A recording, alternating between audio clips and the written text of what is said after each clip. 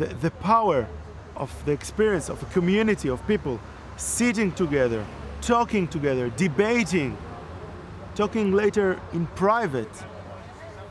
It's something amazing that the Western culture has made us forget, because the Western liberalism made us see each other as competitors and not as collaborators.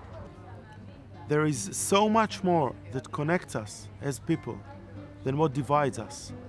If you and I would talk on the internet, if I would comment on something you wrote in Facebook and then you would comment, it is most likely that we would find out more about our differences than about the things that we agree on.